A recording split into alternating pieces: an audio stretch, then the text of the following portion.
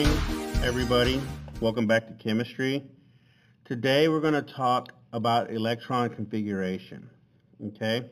Last time, y'all watched a video and it talked about the Bohr model. I'm going to use carbon as my example. Okay. Now we know that carbon, if you look on the periodic table, has 6 protons, 6 electrons, and 6 neutrons, right? But when we talk about electron configuration, all we're worried about is the electrons, okay? The 6 electrons here. We know it's carbon 6p. But what we're really interested in is distributing these electrons into the energy level.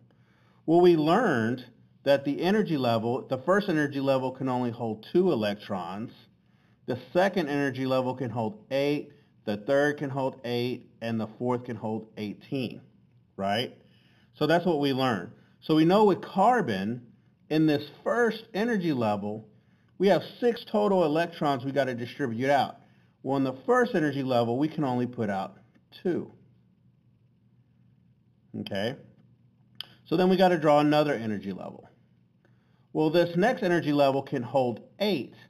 But we've already put out 2 of the 6, so that means we only got 4 left, right? So we're going to go 1, 2, 3, 4. So that means our electron configuration numbers would be 2, 4, right? That's what we learned. Well, that's all fine and dandy, learning about, the electrons going into the energy levels. But what we want to really learn about is where are these electrons actually going, okay? Where are they actually going? Well, if I could take a picture right here and zoom in on an energy level, right? Let's draw my little magnifying glass. And we could zoom in and see what's actually going on inside that energy level. We would see some stuff, okay? And what we would see is that within each energy level, we have shells, subshells, okay? There are 4 subshells. We have S, F, D, and P. And what it's like, if we could zoom in on the energy level itself, we would see that we have these little sub-levels that the electrons go in within the energy level, okay? So this would be the energy level here going around. And within that energy level, we have these sublevels, S, F, D, P, okay? Now, this can get kind of complicated, but I'm going to try to keep this very simple. Just remember, what we're talking about today are these energy rings and what we find inside the energy rings, these subshells, S, F, D, P, okay? So, S, F, D, P. You got to remember that, okay? So this brings me to our periodic table, okay? Because I'm going to teach you how to do this without all the drawing the picture stuff, okay? So let's look at the periodic table. Now, if you've noticed, I wrote something here for you. The order of energy level fill up. We're going to always fill up the S first. We're going to fill up the F second. Then we'll fill up the D. And then we'll fill up the P. Okay? Now, looking at the periodic table, we read the periodic table. This is important. This is going to be a test question. We read the periodic table from left to right and then down, just like you would read a book. From left to right, then down. From left to right, then down. Just like you read a book, that's how you read the periodic table. And you'll notice the atomic number 1, 2, 3, 4, 5, 6, 7, 8, 9, 10. The periodic table is ordered in increasing atomic number from left to right, then down, because they want you reading it like a book. Okay? So that's very important. Now, I did some labeling on this periodic table. What I labeled were the subshells. We have S, F, D, P all over the place here. But I'm going to show you where everything is at, okay? By the way, helium here, he is actually what we call 2s. 2. Okay? 2s2. Now, our s's are found on groups 1 and 2. These are your s's. Okay?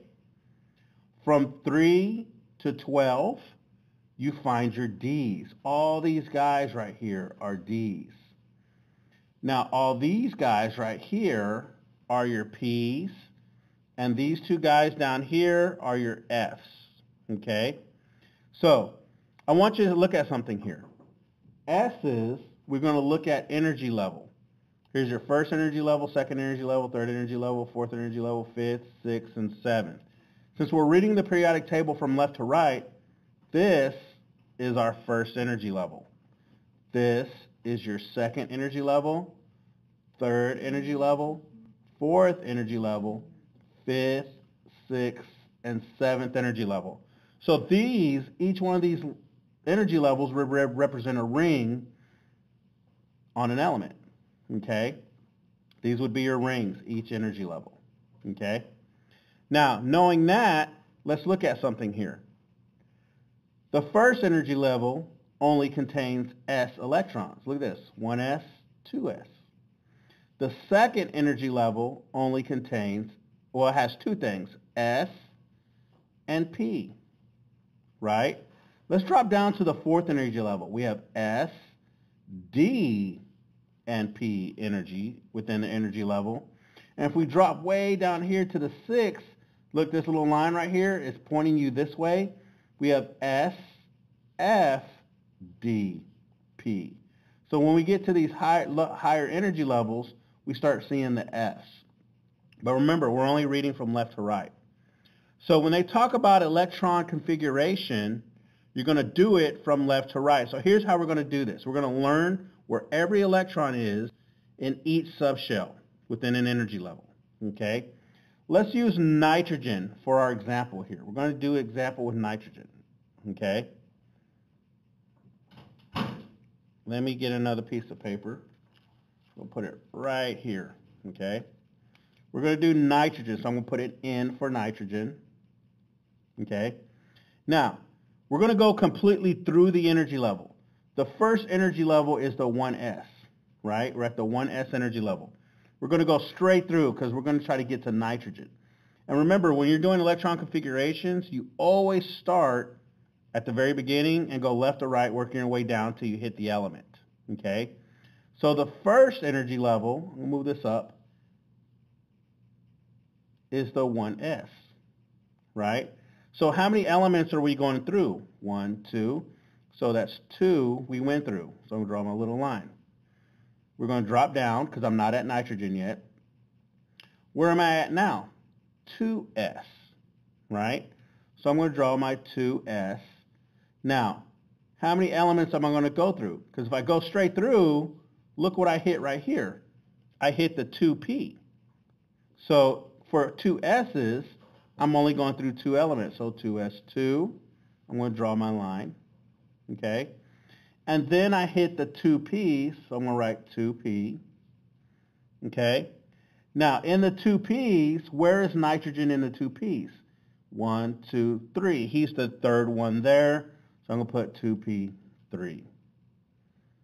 That wasn't hard. This is the electron configuration for nitrogen, right? Now, if you drew the Bohr model for nitrogen here, if I went in, you would look that nitrogen has 7 electrons. So the first energy level, remember that 2, 8, 8, 18 thing?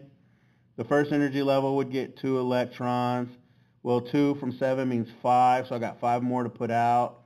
So this guy can hold 8, but I only need to put out 5. 1, 2, 3, 4, 5, right? So what would be your numbers here? Well, it would be 2, 5, right? Well, let's look at what this is saying here. Check this out. How many is in the first energy level? This would be your first energy level, the 1, right? How many electrons are in there? 2. See the 2's here? Well, that's your second energy level. And how many electrons are in there? 2 and 3, so that's 5. It matches. But what we have here is more detail. You're able to look at it and say, hey, yeah, there are 2 electrons in the first energy level, but they're sitting in S shells. Well, there's 5 electrons in the second level. Well, I know there's 2 electrons sitting in S shells, and there's 3 electrons sitting in the P shell. So we're more detailed at exactly where all the electrons are. And that's what makes the electron configuration awesome. So this is the electron configuration for nitrogen. It lets you know exactly where all the electrons are. So let's do one more example together just to make sure we have it. Let's look at the electron configuration, I don't know, let's say for chlorine, Cl, right? So that means I got to start at the beginning. Let me pull this down. I got to start at the beginning and work my way across until I get to chlorine. So I'm right here. So I'm going to start at the top. I'm at the 2s, the 1s level. Okay, how many electrons do I go through at the s's? I wrote this all wrong. This should be 1s. 1s2. Okay, so I go through 2 electrons. I'm going to draw my little line. I'm going to drop down. Now I'm at the 2 s's. So I'm going to draw 2 s's. I'm going to go through 2 electrons. Then I'm going to keep going, and now I'm at the 2p. So I'm going to go look. 2p. Well, how many electrons? Is chlorine in here? Nope. So I go straight through. 1, 2, 3, 4, 5, 6. So p gets 6. And we'll drop down to the next level. This is the energy level I find chlorine, right? So I'm going to start right here. We got 3s. How many do I go through? 2. And now I'm at 3p.